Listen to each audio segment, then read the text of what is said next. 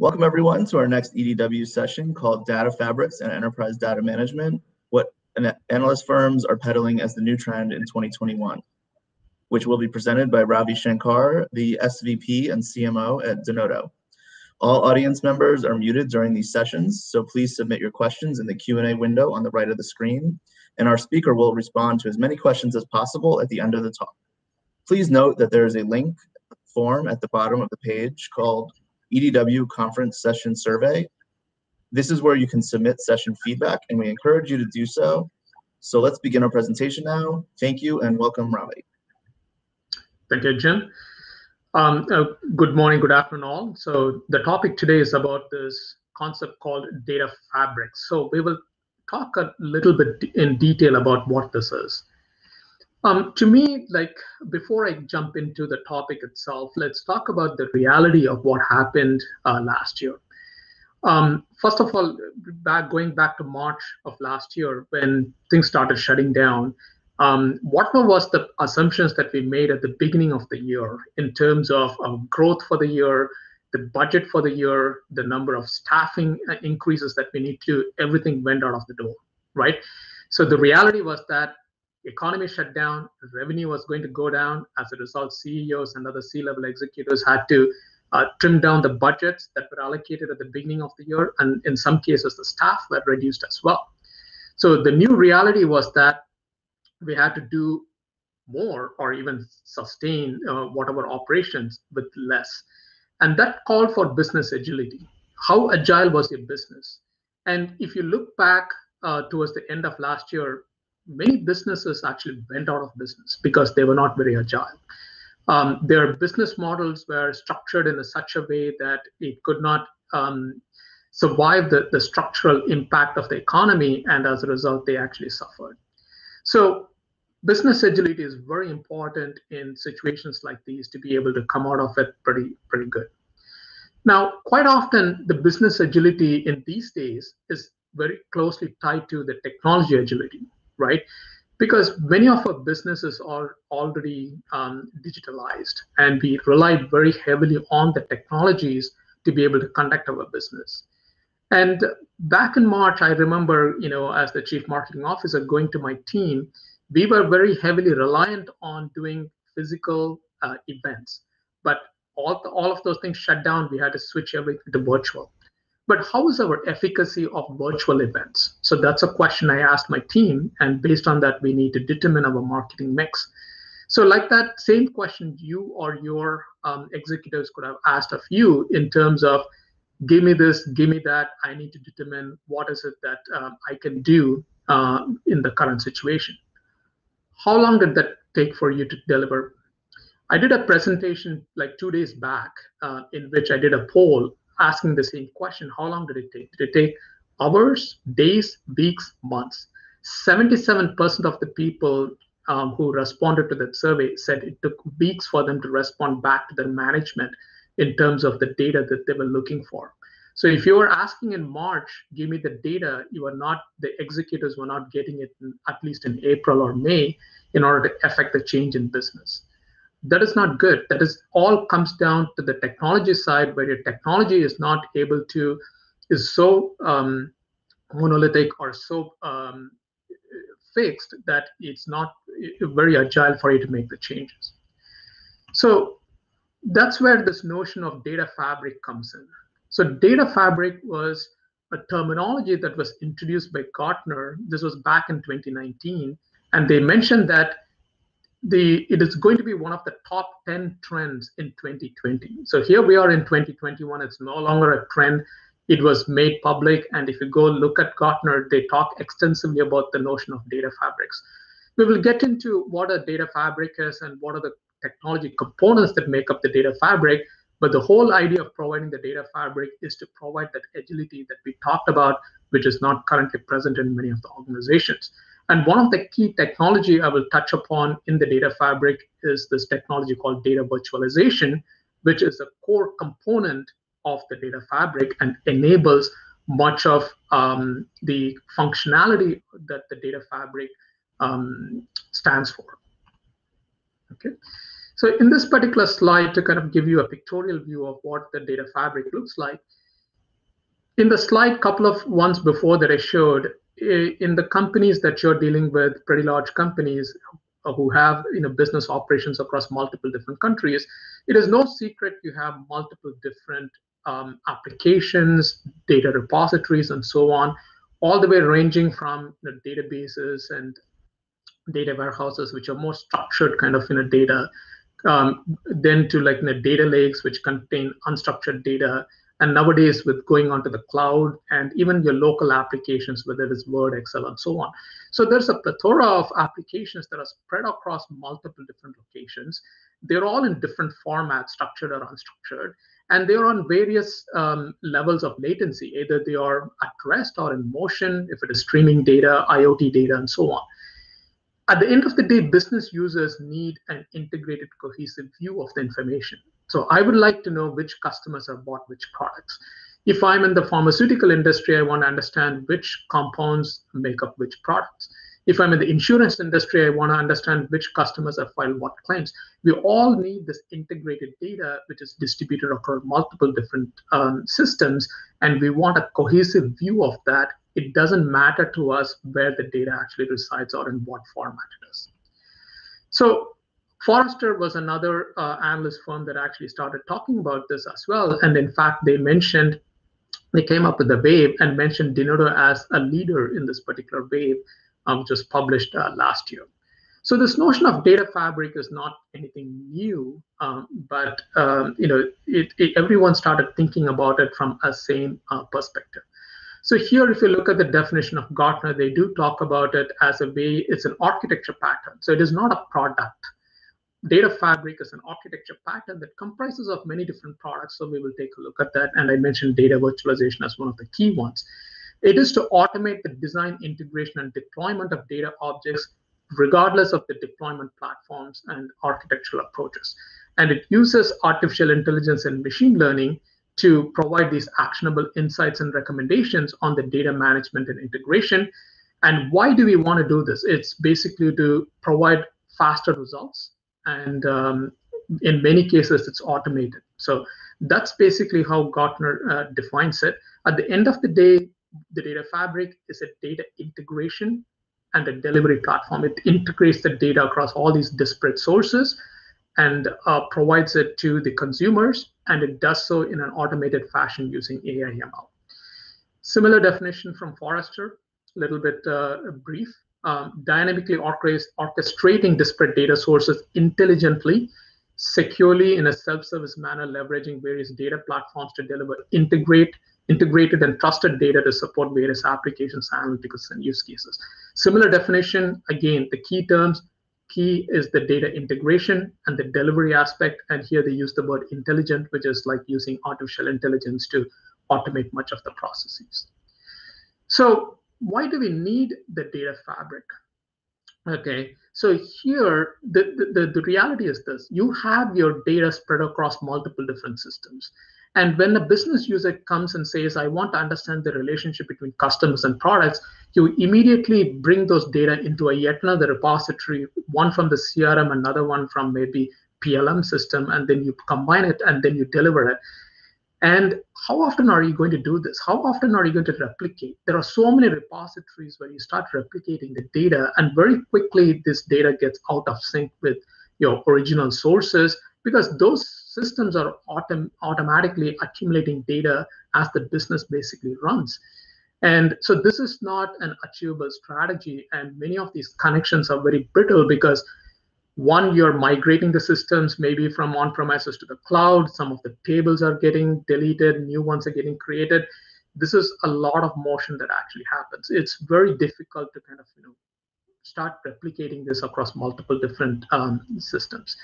In fact, I talk about this as a conflict between like centralizing and decentralizing data, in which back in the 80s, those of us who are doing computing at that particular time, you would know that IBM and Oracle started the database wave.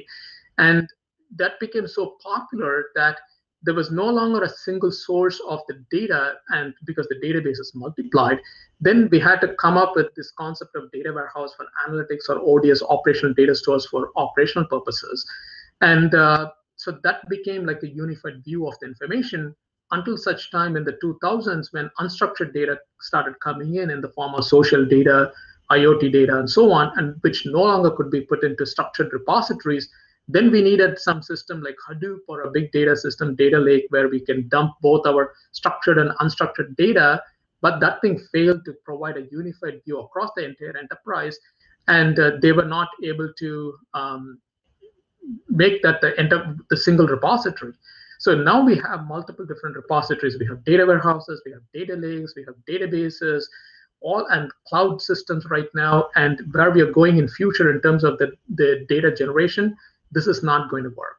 So as you can see, there is a constant struggle between trying to centralize from the business purpose, which is very easy if to go find the information, and the decentralization, because like the amount of data that actually gets generated and the new sources that get come into place far outweighs our ability to physically collect them into one area. So that's why, in fact, Gartner says is to stop collecting the information or replicating it into additional repositories, but start connecting to the data wherever they are and bring about the data from the sources rather than trying to move them all into one central repository. So very quick look at what the data fabric architecture is about. You can see this as a 3-layer. You have the data sources at the bottom, you have the data fabric in the middle, and the data consumers at the top. And the data fabric integrates the data from the underlying sources and delivers that integrated view back to the consumers. And in doing so, it has the data integration and orchestration layer. It has the insights, active metadata, semantics, and the data catalog. And if you look at this is the Forrester version of the data fabric architecture, although it's a much more detailed, and it has like 5 different layers. There's the data ingestion that actually brings together the data across the multiple sources, whether they are cloud or on premises. And then it actually replicates it into a persistence, into a Hadoop or a data lake or a similar system.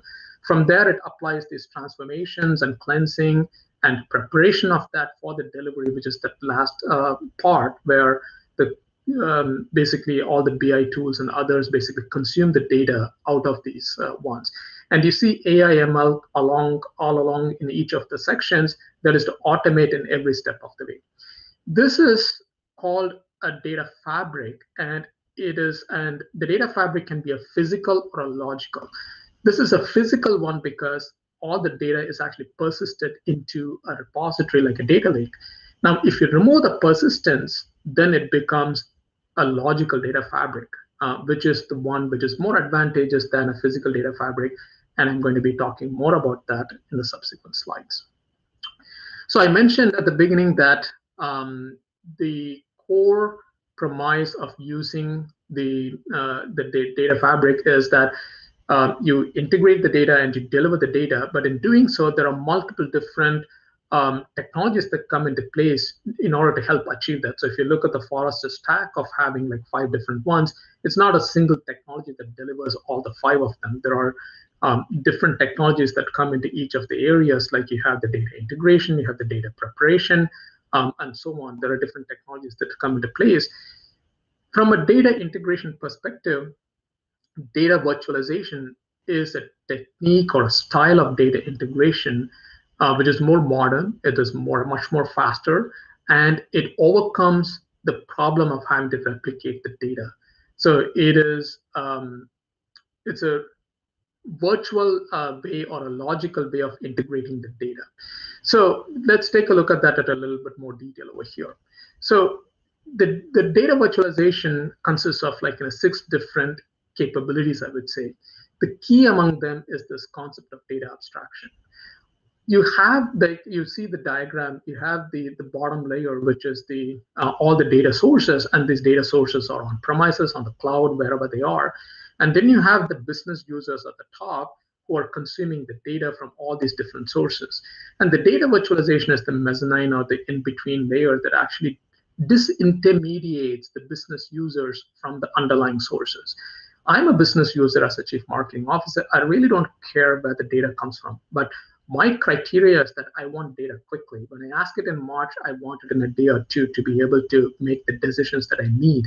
I need trusted data because I'm making decisions that the data better be accurate. Okay, let it not be let it not be having data quality problems. And the third thing is that I want the data as fresh as possible. I don't want the data to be landed somewhere and it has a sync problem of a day, a week, or something like that. I want to know what is happening right now because my business situation is changing very dynamically and I need the freshest data. So the data virtualization layer becomes this logical layer where I can go and ask for all the information in that way. Give me the current data, give it to me with the highest quality and in the format that I actually need it. And it will go figure out where the data is underneath in the sources, whether it is on the cloud, on premises, structured, unstructured, data at rest, data in motion, doesn't matter. It integrates the data and gives me the data the way that I want. That's a very powerful concept because there are not any other technology in the IT landscape that provides that level of disintermediation through which the IT can function on their own. You can go about modernizing your platforms, but the way you want to see it, but the business users can continue to get the data that they want without the disruption. More often, when you actually migrate the system from on-premises to the cloud, there is a break in the business continuity. It's a new application, new technology. Sometimes the capabilities that were there in the old is not there in the new one. I need to be trained to be able to use the new system. There are a lot of challenges that actually come about. But if I can just go to a familiar place and get all the data that I need, then I don't need to worry about what IT does. So it provides me self-service. It provides me the ability to continue my operations. And the second one is the data integration aspect, which is but data integration without replication. There are a lot of other data integration styles like ETL, a dominant one that you know of. You would have heard about change data capture. Nowadays there is something called the streaming data integration. So there are multiple different ways of integrating the data. But in all these cases, replicating the data costs you from two perspectives. One, the time it takes to replicate the data into that and the resources needed to do it. And we talked about it, it gets out of sync and so on. And the second one is that it actually becomes, it is costly in terms of storage, right? You're going to store the data somewhere, so you need to find a place to put it. And the third one is the easy access to the data. We talked about it. It's a real-time data. When the blue layer at the top requests, like the business users request the data virtualization passes the query down to the sources and brings back the data in fresh time. So it's all happening in real time because the data is not stored anywhere. It has to hit the sources in order to bring back the data. So the data is as fresh as it is being created at the sources. So you can make your real-time decisions right now rather than having to wait for the data to be refreshed if this were a physical repository. And then being the enterprise data layer, it has a data catalog where you can have all your business definitions. It has metadata. Metadata is basically information about the data. So it actually, the data is in the sources and the data virtualization layer contains information, which data is in which source, how do I go get it, how do I combine the information. It contains all these rules, which is basically the metadata. And it's a single place where you can lock down the security so the data is very secure. And the delivery is where I as a marketing user might want my data different than what the finance user would be. So the finance team would look at a customer as a paying entity, but I'm viewing my customer as a buying entity. And there are different attributes that will come into play if I'm having those views. So I want the data delivered my way, not the finance way, and the finance wants it their way, not the marketing way. So like that way, this can actually deliver. So that's where the power of data virtualization comes, which is a very core part of the logical data fabric. And for those of you who are not very aware of the data virtualization, it's a technology that has been around for many years. And if you look at the Gartner hype cycle, it is all to the right, which means it's a very stable technology. But whereas the data fabric, as I mentioned, started coming up last year, it's very much at the peak of the hype cycle. But with the data virtualization providing the support, it is a much more stable one. And here is another chart to kind of substantiate that from Forrester when they asked the question, which technologies are you using or planning to use in the next 12 months? Data virtualization comes all the way to the top next to the databases. So it's a very familiar technology if you're not familiar with it. And I presented only the conceptual in the previous 3D layer diagram. But there is a technical nature to it. So here you can probably see that there are the multiple different sources, and in this case, the denoted data virtualization has about 150 plus adapters to connect to, whether it is structured, unstructured, and it can also go towards your existing unstructured sources or even your local files in terms of the Excel and Word and so on to be able to pull the data. So it uses multiple different formats to extract the data, whether it is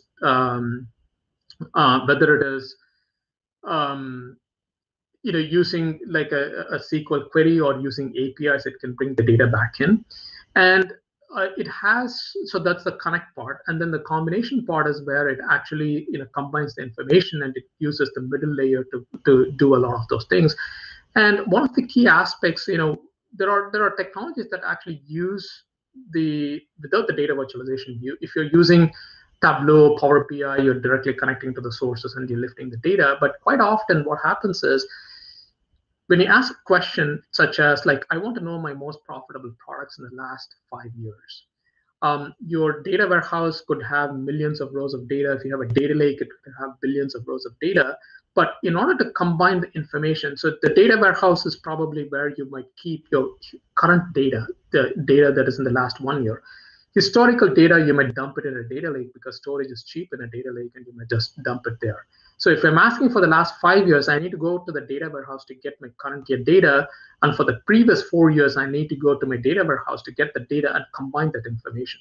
To combine the information, the combination happens at the blue layer for many of the reporting tools, for which they need to lift the data. If there are two things that the technology has done very well, is that we have driven the compute, like our iPhone today is much more powerful than the IBM XTs that we used back in the 80s.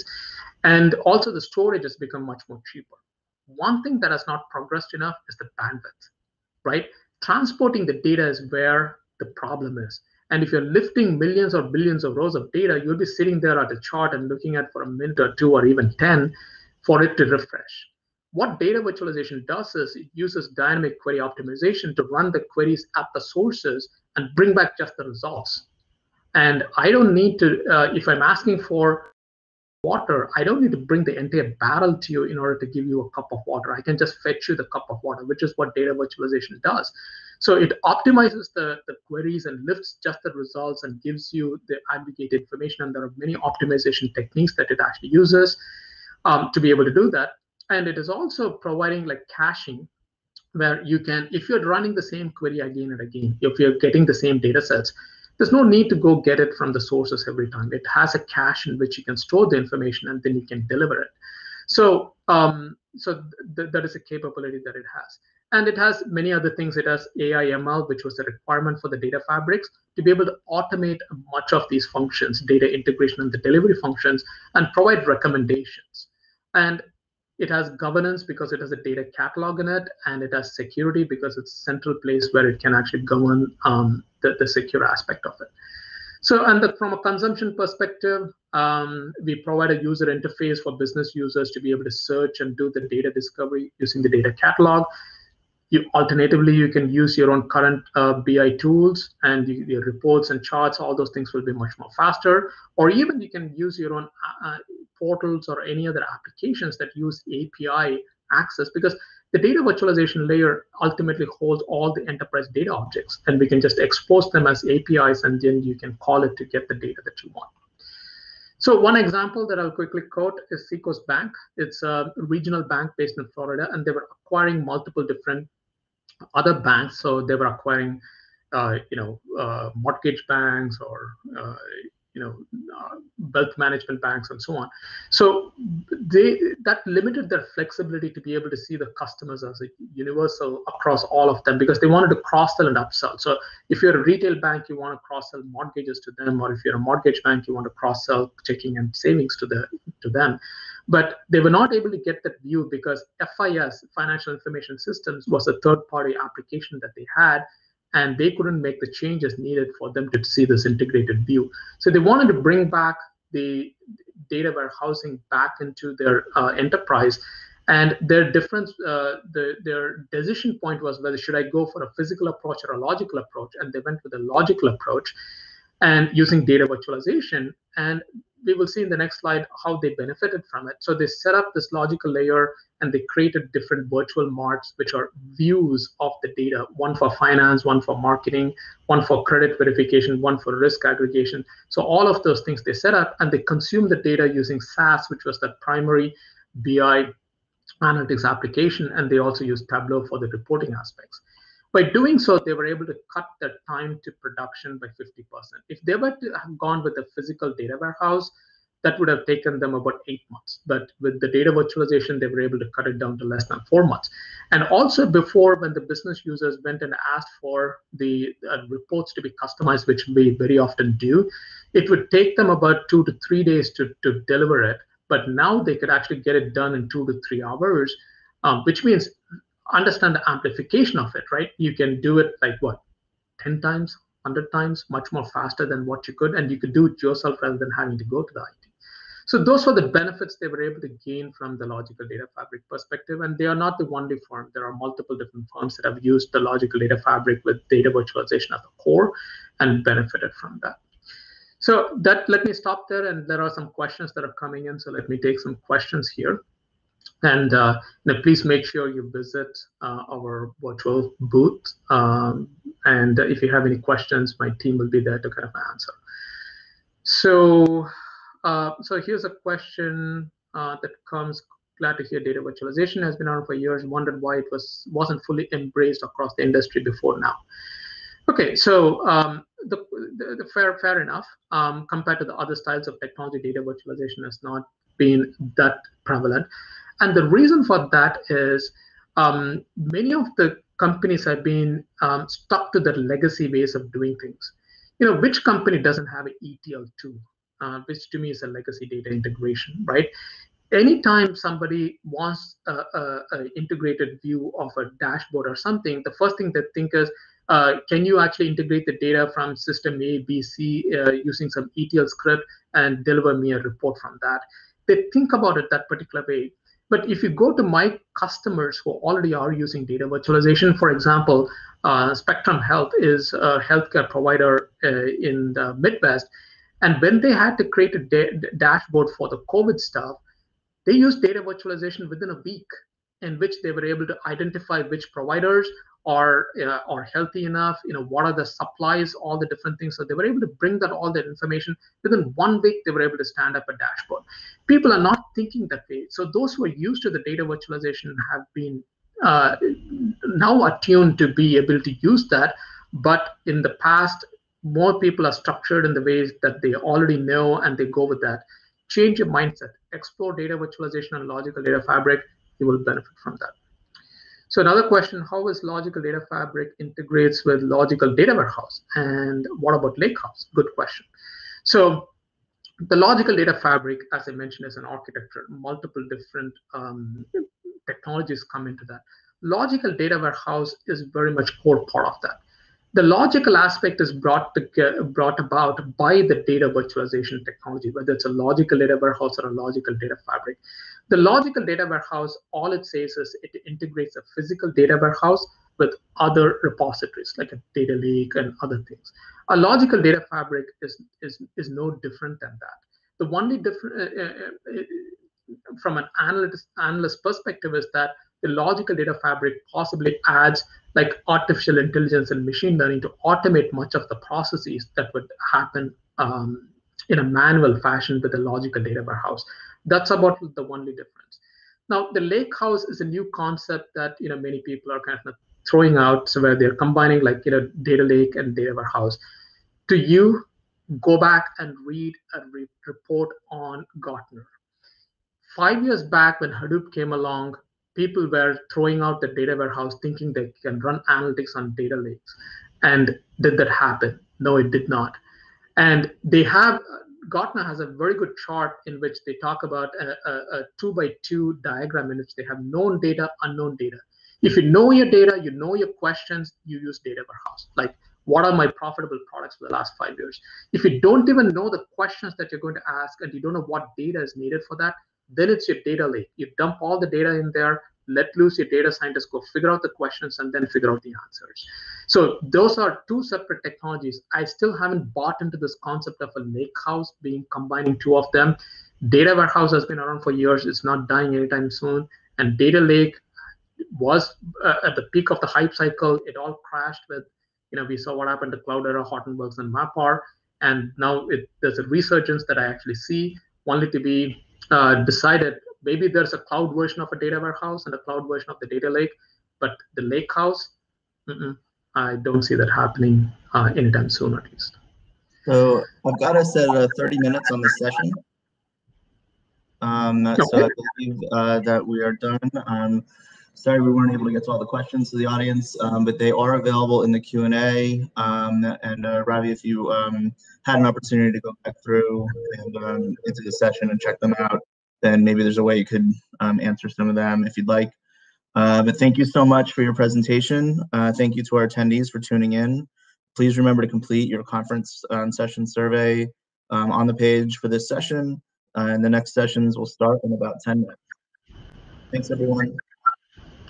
Thank you all.